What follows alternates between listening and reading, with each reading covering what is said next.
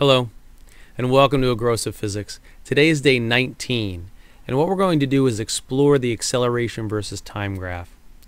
Now, acceleration versus time graphs are not going to be as exciting as the velocity versus time, because the velocity versus time graph is the most versatile one we can use.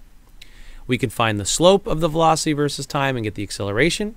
We can find the area of the velocity versus time and get displacement.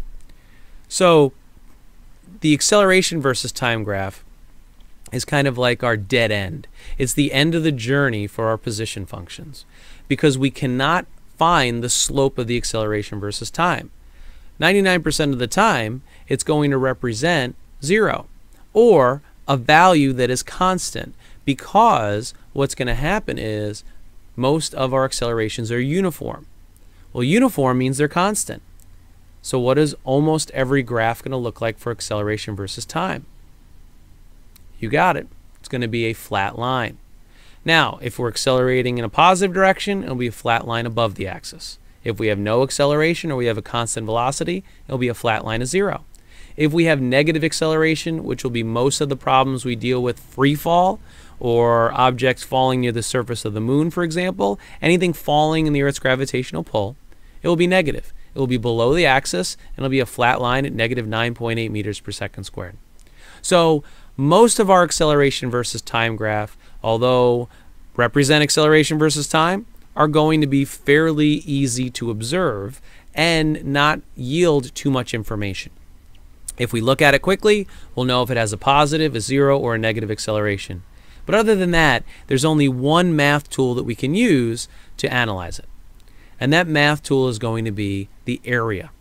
So when we deal with acceleration versus time, what we can do is find the area of 99% of the time, the rectangle.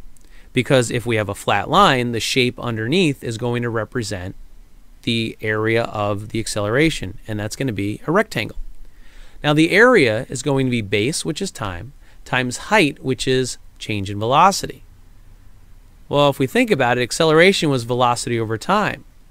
If we rearrange that, what we'll find is that velocity, or acceleration times time will yield change in velocity. So the area of the acceleration time graph can tell me how much the velocity has changed during the problem. Most of the time it's going to be, like I said, a rectangle, so it'll just be base times height. That could be asked on an assessment, but most of the time, in order to test your physics knowledge, the choice is made to use a velocity versus time graph, or to test your knowledge of drawing tangents, a curved displacement graph. But since we deal with uniform acceleration most often, you're going to have a situation where most of the time the graph is going to be flat. Now, if we do that, like I said, the area gets us the change in velocity. Now, the area is something that we haven't talked about in terms of calculus. We talked about the derivative in order to get from displacement to velocity and from velocity to acceleration. But there's another calculus term that may be useful for some of us. And those of us who are in calculus now or will take calculus later will hear of the integral. The integral is a way to find the area of an oddly shaped graph. Now, not every graph is going to be pretty. Not every graph is going to be uniform. Not every object in the real world has uniform acceleration. So what we'll have is curves. We'll have curves that are not constant. Now what we can do is integrate, and that will allow us to find the area under the curve, whatever shape that happens to be. So if we're doing data collection in the lab, and we use a real object that may not accelerate in a uniform manner, we could use calculus in order to analyze it.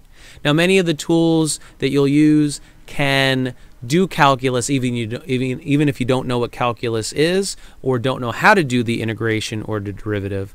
But if you already know it, you'll be able to use those tools to make it quicker for you.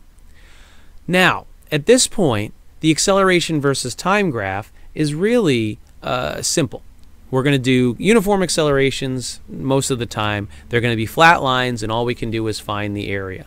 So you'll be dealing with displacement versus time and velocity versus time most often, but make sure you don't neglect the fact that acceleration versus time graphs can be useful. And in order to do that, you can use the area. Now, what's important is we've dealt with displacement versus time, velocity versus time, and acceleration versus time. And to go from displacement to velocity to acceleration, you find the slope. To go from acceleration back to velocity back to displacement, you find the area. Now, before we used to use S for displacement. So S, V, and A were the three graphs. We use D now. But those of us who may still use S for displacement, or textbooks that may use S for displacement, there's an easy mnemonic to remember in order to know what math tool to use when you're dealing with graphs. And the mnemonic is SVA-AVS. SVA-AVS. SVA-AVS. In order to move down the chart from S to V to A, or S being displacement, to velocity to acceleration, you use the S tool, which is slope. So SVA starts with S, so you use the slope to go from displacement to velocity to acceleration. On the other hand, to go AVS back up, you do the area. So if you use S for displacement, you can actually remember this mnemonic, SVA-AVS, in order to determine whether or not to use the slope or the area. If you have a displacement graph and you want to find the velocity, use the slope, SVA. If you have the velocity and you want to find the acceleration, slope, you're moving down the graph. If you go back up the graph, you're going from A to V to D or S, AVS. It just doesn't sound as right going DVA, AVD. So if you use S for displacement, you can remember SVA, AVS to make your life easier.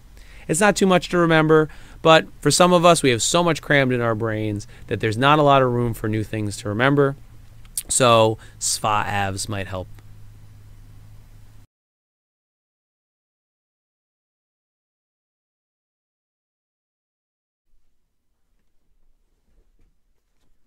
Now what we have here is 4 different curves, all representing different types of acceleration.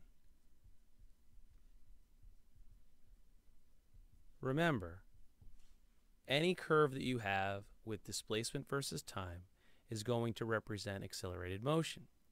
Now these, although they're all curves, represent different types of accelerations.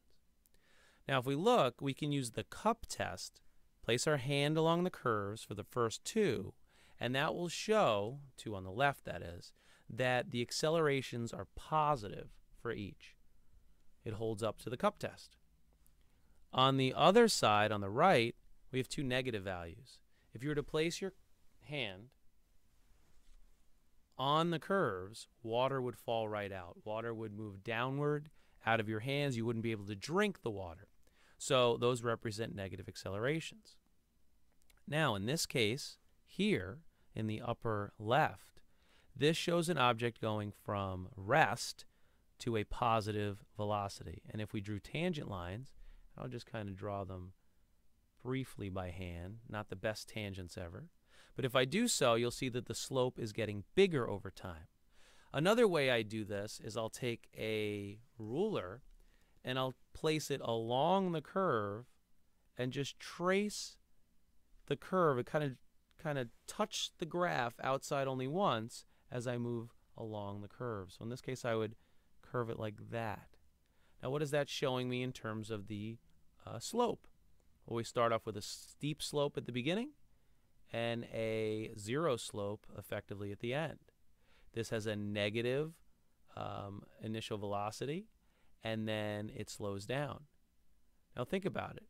If it's slowing down, that means the direction, which is always moving in the negative direction, it's moving towards the origin each time, and the acceleration is always positive, that's going to represent slowing down. As opposed to the direction on this one, which was always away from the origin, combining it with a positive acceleration, it speeds up. So you have a speed up here, a slow down here, and in this case, it speeds up, but it moves faster in a negative direction. In this case, it slows down, and it slows down in the positive direction because it's moving away from the origin, and this one's moving towards the origin. So just by looking at 4 different curves, we can tell exactly what type of acceleration we have. Is it positive? Is it negative? Is it speeding up? Is it slowing down? Is it moving faster at the end, or is it moving slower at the end of the problem? Now these, of course, are all single segment graphs. Real objects would have more complexity to them.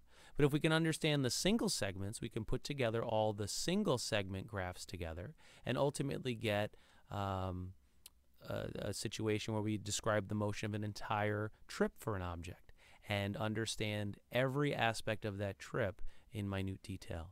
No numbers, just qualitative for now, but if numbers were involved, we could find slopes and areas if we needed to.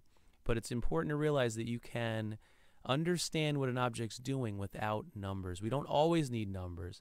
Numbers sometimes act as a crutch for us. It's important to understand the concepts first, and then we can use the math to better our understanding. But at this point, it's important to realize that these objects are all doing different things, although they're all curved lines.